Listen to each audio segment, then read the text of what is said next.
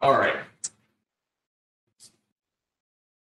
So, today we're going to be learning about nonlinear systems of equations. And the difference is that, and we're just doing two variables, two equations. And the difference is that instead of all of the equations being of degree 1, it could be a degree higher, or it could be a higher degree mixed in with linear equations or something like that. And you'll see from the examples how it differentiates itself from just standard linear equations and linear systems of equations. So it's similar, it's the same way that we solve linear systems of equations with substitution and elimination. It's very similar in the methods that you use, and I figured I'd go through some examples in different situations of nonlinear systems of equations and show you guys how to solve those using substitution and elimination. So going with our first example, this is the situation of a system of nonlinear equations where you have a line and a parabola. And you can see visually, if we're looking for where the lines cross, or where the lines intersect each other, or I guess I shouldn't say lines, but the graphs intersect each other.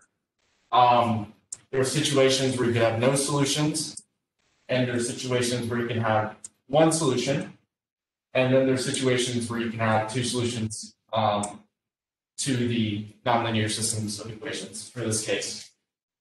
So I'll give you guys a second to draw that out if you want to just draft a sketch of what that looks like real quick. And we will get these posted in Canvas as well. Right.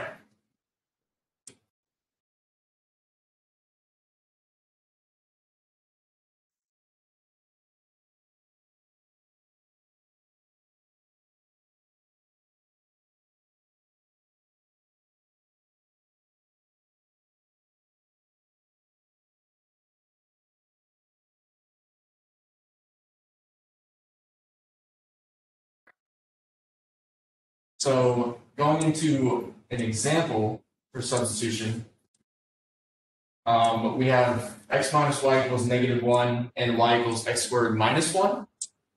And we can see that that top equation is a linear equation because both your variables are to the first power. And you can see that the bottom one is actually a parabola because you have an x squared in there. You have a y equals x squared type of graph. And so what would be my first step, do you think, in using substitution to solve this system? Again, what y equals to the first one? Right. So we're just going to plug in y equals, or we're going to plug in y into the top equation. So if y equals x squared minus 1, if we can just plug that into our top equation, we get x minus the quantity x squared minus 1 is equal to -1. And then we distribute the negative. So then after we distribute the negative, we get x minus x squared plus 1 equals -1. And then after that, if I'm going too fast, just let me know. After that, if we add the 1 over, we get x minus x squared plus 2 equals 0. And what we're trying to do is we're trying to... Oh, no. Did I forget to plug it in? I thought I plugged it in. Oh, what did you do? No, I did plug it in. It's still on. Whoa, what's this? Okay, so WebEx is still here. Yeah. That does. Sorry, guys. So I tell you what, if y'all have machines with you, if you all just log into WebEx, then you'll be able to see what Michael's talking about. I'm sorry, guys, the podium system simply died, and we don't know when. So that's okay. You just keep on going. It's 2020, you know? Yeah. And things happen. Yeah. So we're going to roll with it. I'm just going to hover back here and see if I can get it back on. So don't mind me. Oh, it works over here. This TV works. Oh, perfect. So just watch the monitor. There we go. Okay. Ah, crazy stuff. Just move our little window out of the way. Oh, yeah. That'd be good. So we can see. Fascinating. Huh. All right. there. Perfect. Okay. So after I'm just rearranging the terms in this next step, I'm just trying to make it look like something that I can factor. So I can figure out the x values for the zeros of this function. Just trying to find the zeros. So after I do that, I just divided everything by -1. Just to turn into something that I can factor.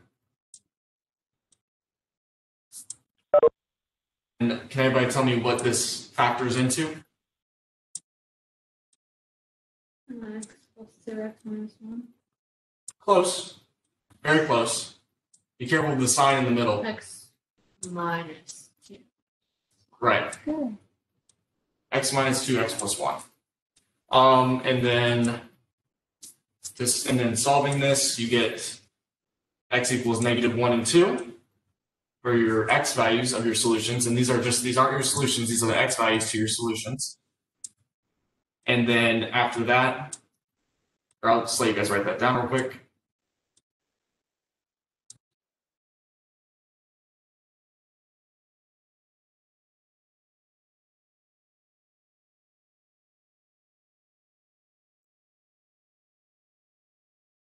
Okay. And then after that, you just plug in your x values to find the two solutions. So this was one of the two solutions. You plug in your x values into one of the two top equations in the top left, and then for x, and then solve for y. So I just plugged in x for that bottom equation there for y equals x squared minus 1. So you get, if you plug in the -1 solution for x equals -1, you get y equals the quantity -1 squared minus 1, and then that turns into y equals 1 minus 1, and then that turns into y equals 0. So that's the y value for the solution at -1. And then one of the solutions to the graph is -1, 0. And then you do the same thing, but instead of plugging in -1, we're going to be plugging in 2.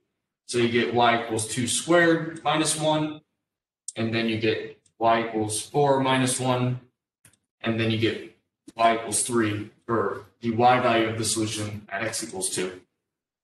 So the 0.23 is another solution to the graph, or to the system of nonlinear equations. Okay. All right. And then I'm just going to go through the same example, but instead of doing substitution, I'm going to be doing elimination method on it to show you how it kind of makes it the same, how it comes out with the same solution. Okay.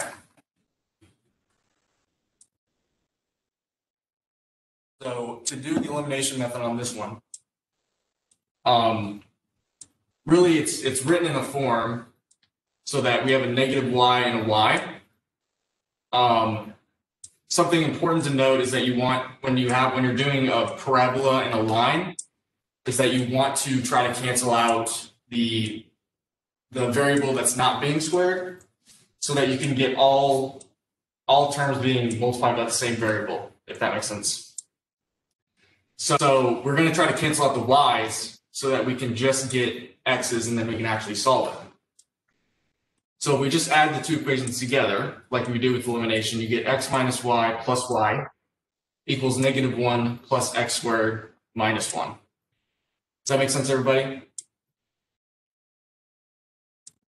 And then just, combining like terms, the -y and the plus y, they just cancel each other out.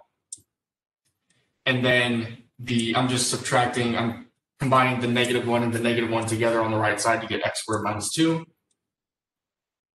And then if you subtract the x squared and add the 2 on the other side, you get everything we got before, except for it just got you there faster, and you have every single step being the same. So they end up algebraically being equivalent to each other, which is what we want. Yes? I think I'm just missing something. For the first step, it says like x minus y plus y. Where are you getting that plus y? So in the elimination method, you end up adding the two equations together, right? So on the left side, I'm going to be adding, so on this side, I'm going to be adding x minus y and then plus y on that left side. Oh, I get it. And then negative 1 plus x squared minus 1 on the right side. Does that make sense? Yeah. Good question. It's hard sometimes when we're used to seeing something vertically to translate horizontally. It messes me up all the time. You gotta be smart. Yeah. You did good. No, it's a good explanation. Thank you.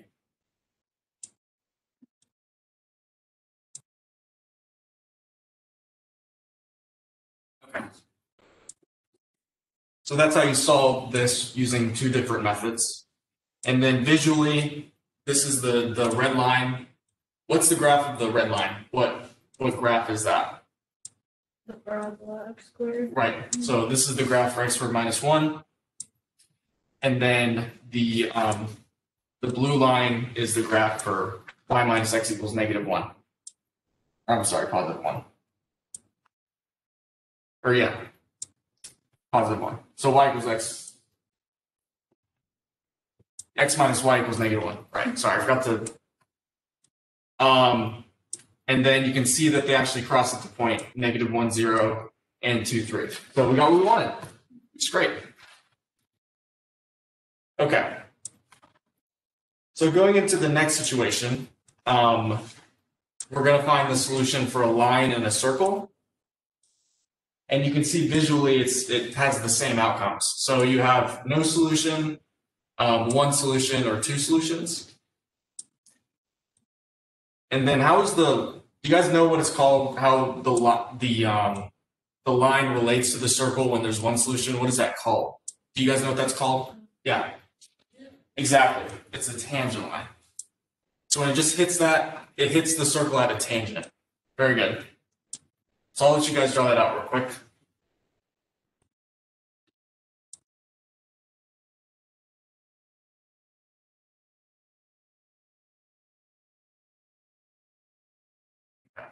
So using the substitution example, it's pretty much very similar to the last time. We have the example x squared plus y squared equals 5, and then y equals 3x minus 5. And all we have to do is just plug in the 3x minus 5 in for y into the top equation. And then we get x squared plus 3x minus plus the quantity 3x minus 5 squared equals 5.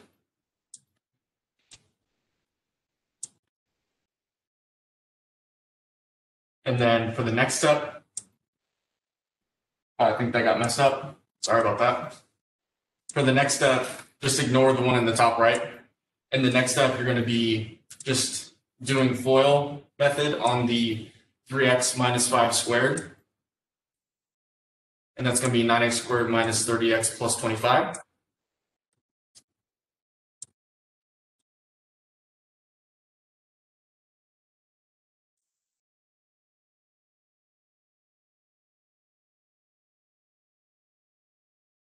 And then the next step, just combine your like terms. And then make it look like something that you can factor, so you can use your factoring method. And then what would you guys do first to try to factor something like this? Take out a 10. Exactly. Take out a 10, make it a lot easier. And then how do you factor this bottom one? Or how do you factor the inner parentheses part? What does that factor into? Yes. Did you do x minus 2 and x minus 1? Exactly.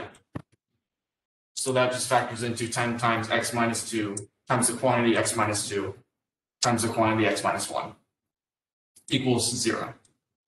And then you get x equals 1 and 2. And then it's very similar to finding the y values last time. You just plug it in to one of the top left equations. I chose the bottom one because that seems a lot easier arithmetically to use. So y equals, the first x value is 1, so I'm going to do y equals 3 times 1 minus 5.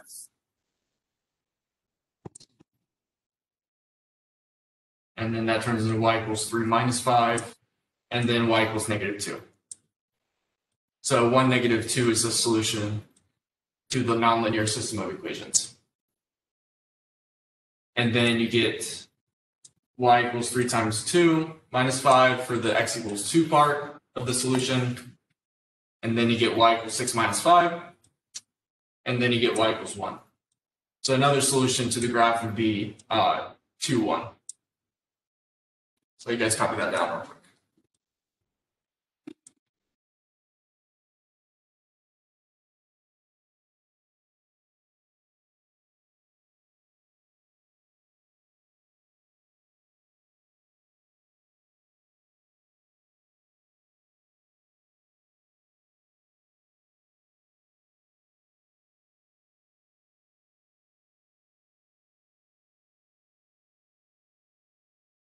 Okay.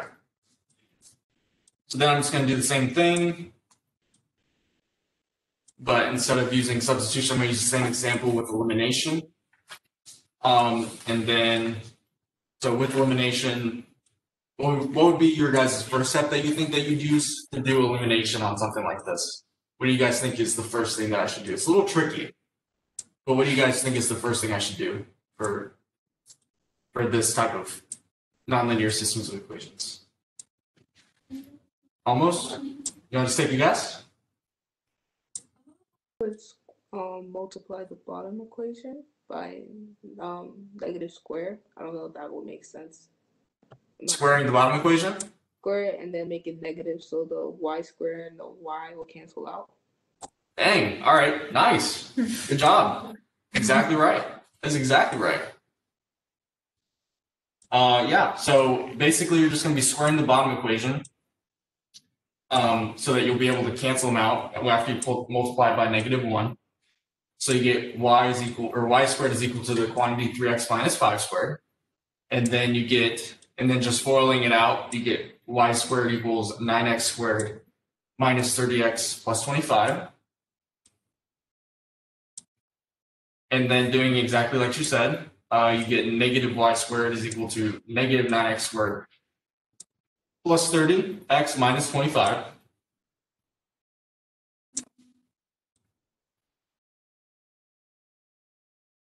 And then going into the next step, this is my elimination step. I know maybe I should have written it vertically so that it looks more like elimination, but I'm just adding these two together, and then I'm adding these two together. So here I'm adding them together and doing the elimination step. Does that make sense? How does that y squared become negative? Because we multiplied it by -1. So we went y squared equals 9x squared minus 30x plus 25, and then we multiplied it by -1 on both sides. And then why'd you do that? So that when we do our elimination step, these two cancel out. Okay. Does that make sense? Yep. Yeah. Yeah, it is a good question.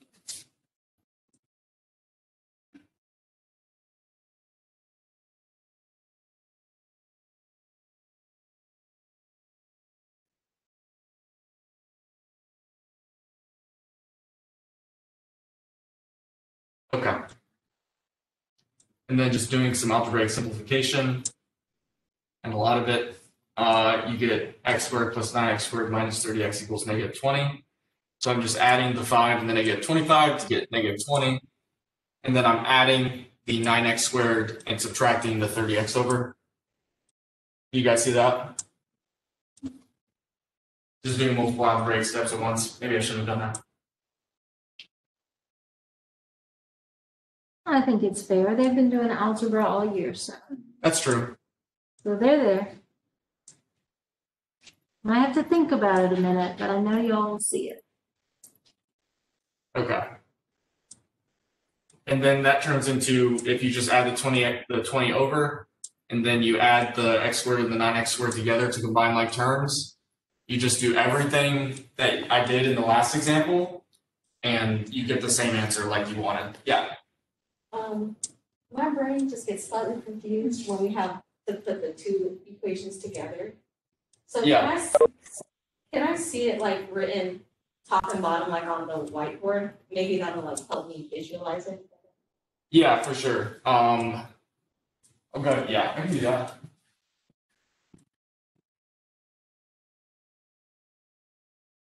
So I think it was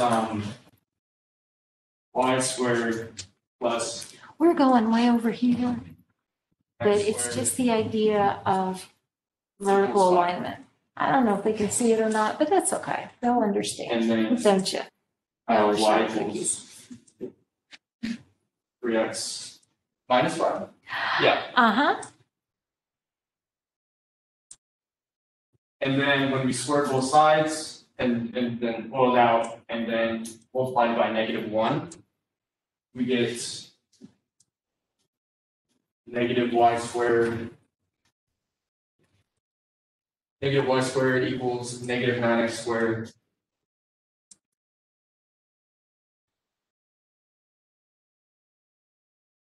plus 30x minus 25.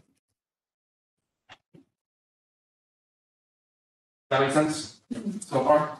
Yes. And then if I just move this top equation over here, I have y squared plus x squared equals 5. And now I have a y squared on top, and I have a negative y squared down here. When I do my eliminations and then I add them together, these are just going to cancel out, like how we want to. And then now I have x squared equals negative 9x squared plus 30x minus 25 plus 5. Oh, okay. Does that make sense? Does that make sense, everybody? Okay. Good question.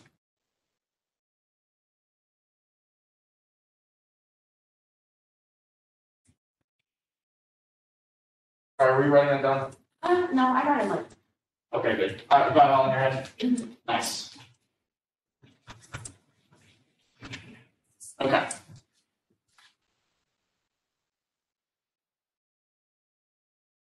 So just visually, this is what it looks like graphically. We can see that it goes through the point 1, -2, and 2, 1, like we said it would. So we did get what we wanted. And this is what it looks like just when it intersects. Okay. So, and then going into our last case scenario, we have the solutions for an ellipse and a circle. So we can see that there are a lot of different cases that you can have for an ellipse and a circle. Yeah, you can have no solution, one solution, 2 solutions, 3 solutions, or 4 solutions, just depending on what it looks like. So I'll give you guys time to draw that out if you want to.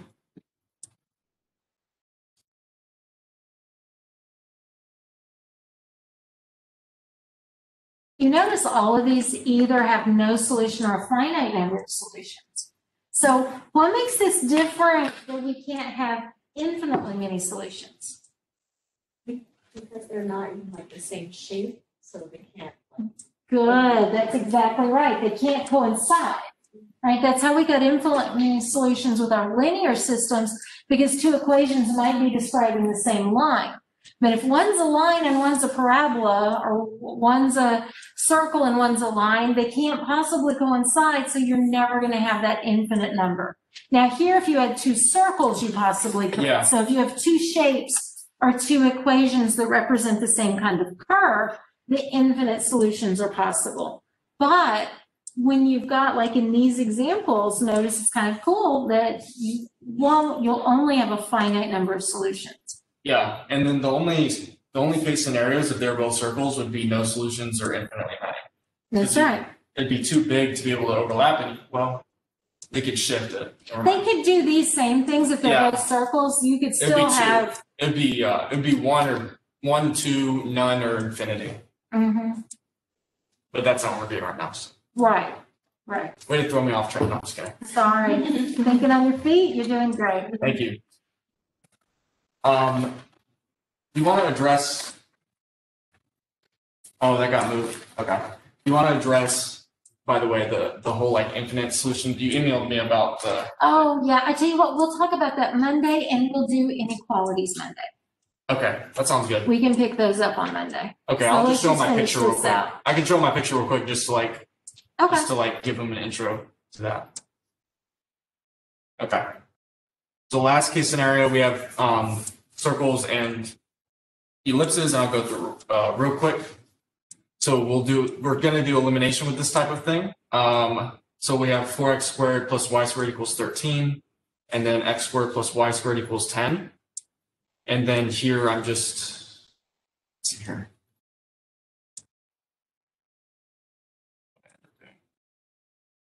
Oh, I see. Okay. So here I'm just trying to eliminate, you can eliminate the x or the y's because they're an equal amount of them, just whatever you want to do. And here I'm just multiplying the bottom equation by -1.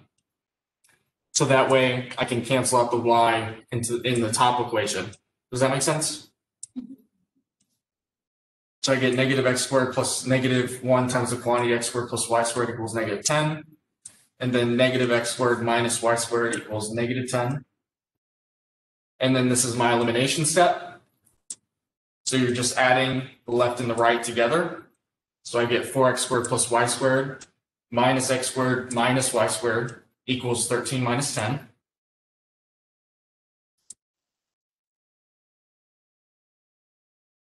And then just combining like terms, the negative y squared and the plus y squared cancel out like we wanted to. And then 4x squared minus x squared is 3x squared. And then 13 minus 10 is equal to 3.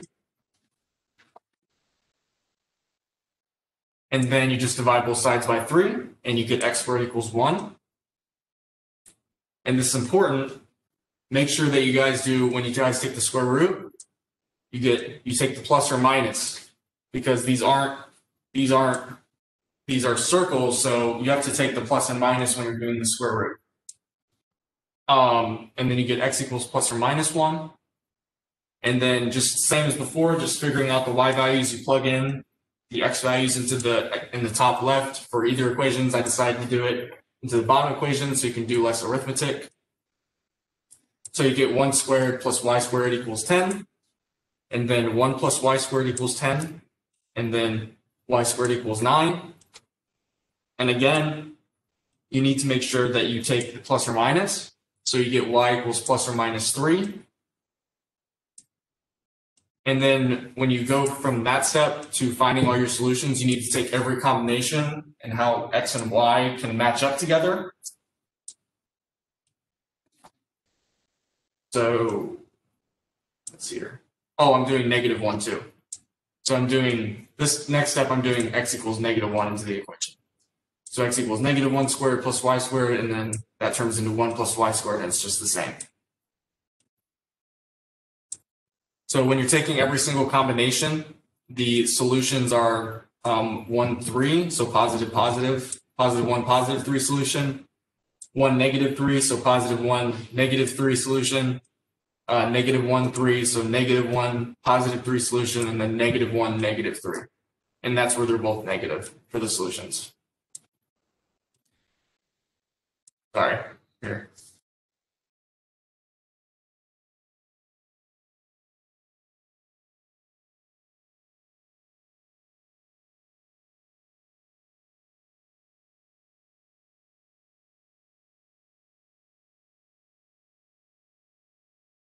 Okay, so just kind of looking at the graph, you can see that we did figure out what we want to figure out. It does go through all 4 of those points like we wanted to, and like how we want to find the solution to that. And then that's it as far as all the examples that we're going to be doing for nonlinear systems of equation. I really appreciate you guys asking a lot of questions and being very responsive. I really appreciate that. Thank you guys. Thank you. All right, guys, if y'all have any questions, let us know. We'll hang around a little bit. If not, y'all have a great weekend and see you Monday. Thank you.